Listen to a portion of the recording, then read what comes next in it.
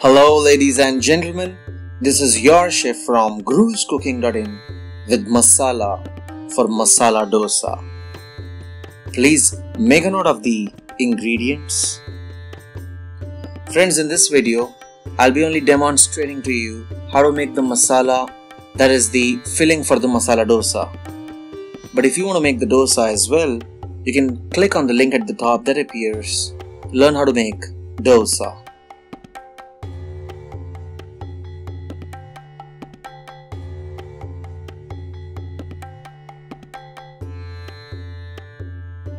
We'll begin by soaking chana dal. This is 1 tablespoon of chana dal that I've soaked in lukewarm water for 15 minutes. It's been 15 minutes. We'll discard the water and we'll retrieve the chana dal. We'll keep this aside for later use. It's time for us to boil potatoes. We don't need this large potato. We need potatoes that are this size. Medium sized 7 potatoes is what we'll be taking, friends, and this size potatoes boil faster.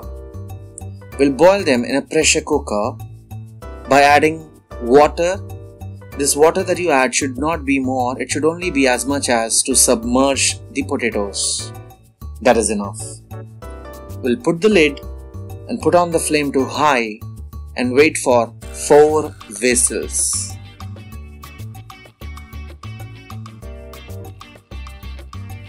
Once we receive 4 whistles, we'll put off the flame and wait for the steam to escape for 5 to 10 minutes, and then we'll release the lid, peel the potato skins, and then extract the potatoes like this. It's time for us now to mash these potatoes. Make sure your hands are clean and your nails are cut. Now you don't need to mash the potatoes completely to be fine. You just need to make them slightly coarse. So a few big chunks of potatoes here and there are good. Take a cooking pot in which there is 4 tablespoons of oil. When it is hot, you add mustard seeds. When the mustard seeds crackle, you'll be adding in a 1/4 teaspoon of Hing or Asafoetida.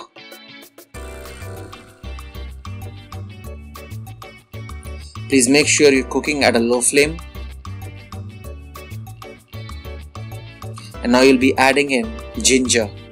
This is 1/2 tablespoon of finely chopped fresh ginger, and we'll continue the tempering process. We'll add that chana dal that we had soaked, remember? Saute this for a minute.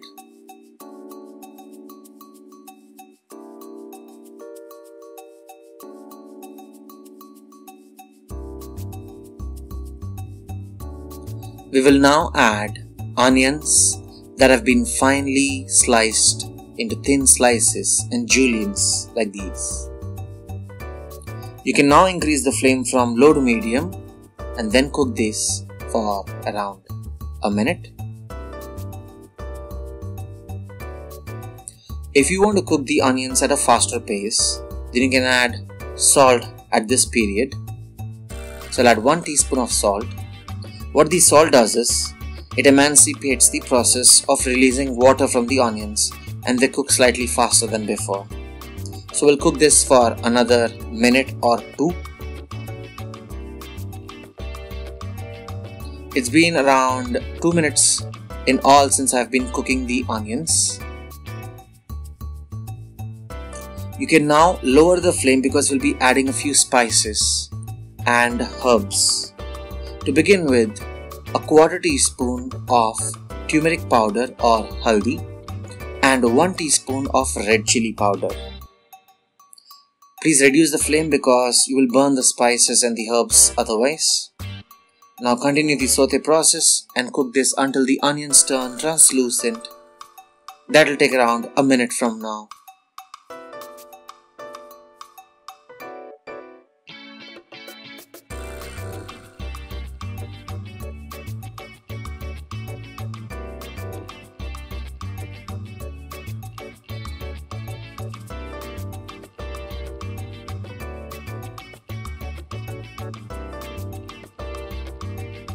It's now time for us to add the boiled potatoes which have been mashed coarsely.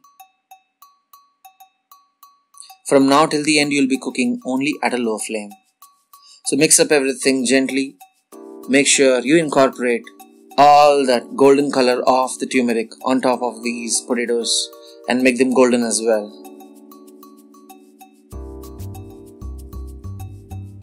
So we'll cook this for around a maximum of 2 to 3 minutes because the potatoes have already been parboiled. I'm sorry, not parboiled. They are completely boiled. So we'll cook this for around 2 to 3 minutes because the potatoes, like I said, are already boiled, and in between we'll add a little water. This is a quarter cup of water. Water is being added because if you have been to South India, the way they cook potatoes there, they always make it a slightly moist and slightly softened. They're not very hard in taste, or when you touch them they are gluey and you enjoy them with the dosa. So crunchy dosa and soft potatoes is an amazing combination that goes into the cold chutney and hot sambar. Yum. Yes. Alright friends, it's ready. Enjoy it. You can also join my WhatsApp group by putting a message onto this number and win exciting gifts each month from Amazon and Flipkart. Please make a note of the cooking instructions.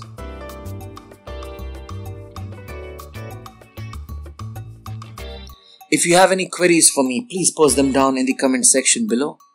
And like I said, this was only the masala recipe for the masala dosa. I have also posted many dosa recipes which you can look through in my channel on YouTube. Do subscribe to my channel as well if you haven't, friends, and do like my video if you loved my work. Thank you so much.